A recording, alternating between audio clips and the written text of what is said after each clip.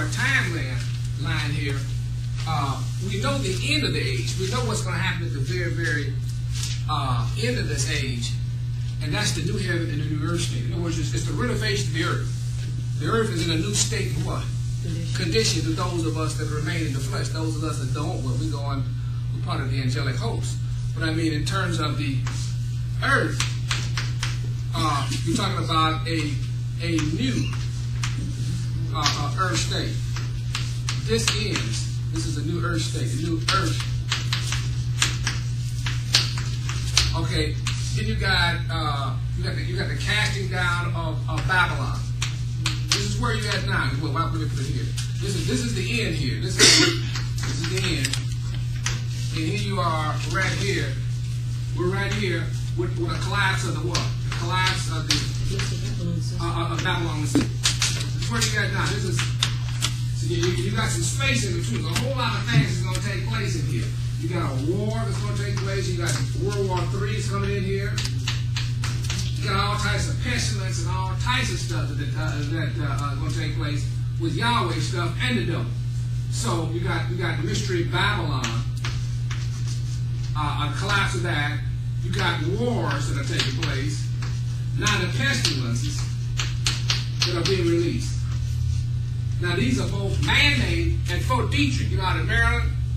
We're going to show you what happened in 1976 when they gave them soldiers. That's why I say, anybody become a soldier, it's crazy. Because when you first let you go in and join the service, you're no longer a free man. That's right. See, and they send you into a boot camp. The first thing they do, you have no rights to object to them shooting you for vaccinations. And a lot of those vaccinations we're going to show forth are experimental. Experimental. So it's very dangerous. You don't know what you're dealing with. And we'll talk about this stuff. This is all documented repeatedly. And many people that came back from Gulf War II, a lot of the problems they had was a result of those vaccinations they take. But not to change the subject, so you got these pestilences, you got wars, you got a collapse of the financial system, you got pestilences.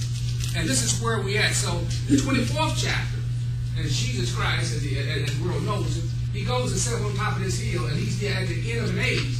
And that age is the second age in time. The first age from the flood down to the Messiah. From Adam in the garden down to the flood. That's the first age. It's the first world. And then the second world is from after the flood. Noah comes out of the ark down to the Messiah. Now let me say this. There were ages before this. People lived on this earth before Adam and Eve. And then there'll be people after this thing.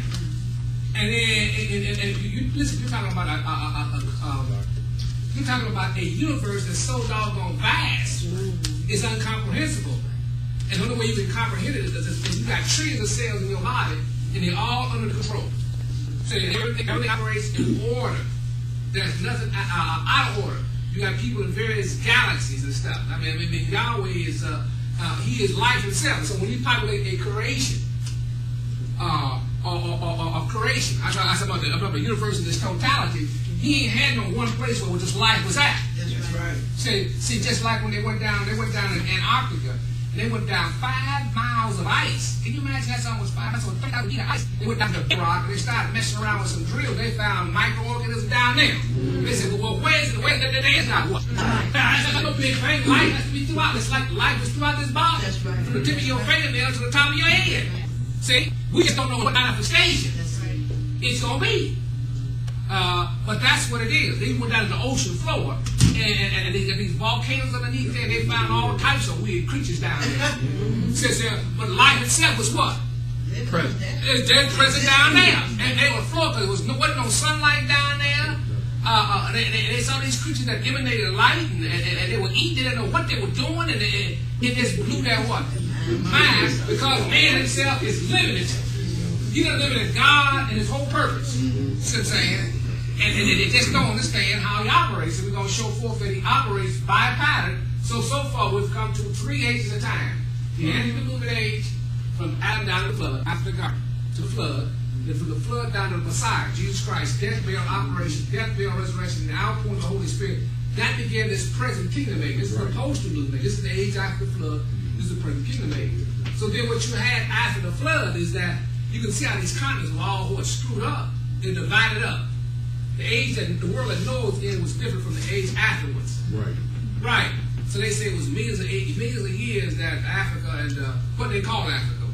If Noah was coming, he wouldn't know what the hell you were talking about. Because the furniture wasn't the same place. He said, Africa, what you talking about? Wasn't no North America, wasn't no South America. I don't know what you talking about. And it was one huge continent. Right. So I don't know what you talking about. And see, in worlds to come, they had one scientist. He said, I don't know, something strange taking place in the earth because the earth is getting bigger. So this thing can blow up to twice its size.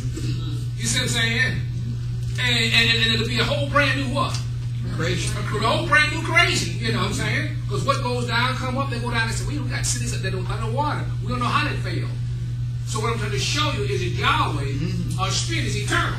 Right. Always was, is, and will be. And spirit is, Yahweh is intelligent. He is intelligent. He's not, possessive. He's intelligent, wisdom, knowledge, beauty, love, justice, foundation, power. That's what he is. Saying. Then, in this incomprehensible shape, he takes on a form known as the Word of Son. That's Jesus Christ in his spiritual form. That's the Word of Son. And this Word of Son made the whole creation. Then he made man in his what? His image and likeness. So you are made in the image and likeness of God. See, that's why you are the supreme creature on the what? On the planet. There's no beaver. He can make a dam, but he can't fly. see, when man can't fly, and it just recently he get the technique. Now you know a beaver ain't with no civil engineering school to build no dam. You know no bird ain't, and you couldn't build a nest in a tree. Right. But somewhere that bird got the intelligence. He didn't go to MIT, he went to Harvard. So it was spirit law that embedded him with that type of intelligence. And they got birds that fly from Canada. They're down in South America. If I set you up in the air, you wouldn't know which way is north or south. You couldn't fly nothing.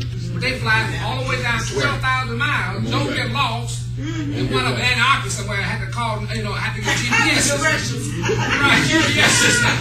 See, it's all led by divine order. Spirit leads them to come backwards and make this huge migration backwards and forward. There's a federal law, you better not mess with them birds if they migrate either. See, so as they're on their journey backwards or forwards. See, so this is what we're dealing with. So here comes the Messiah, knowing that this world or this age is going to end with his death, burial, and outpouring of the Holy Spirit. This is what he said to his disciples. What shall be the sign that I come to the end of the world? Now you are at the end of an age. And we're going to show forth. This is what the people are terrified.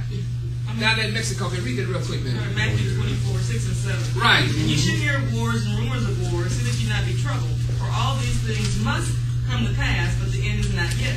For nation shall rise against nation, and kingdom against kingdom, and there shall be famines and pestilences. That's all we want. And there shall be what? Pestilences.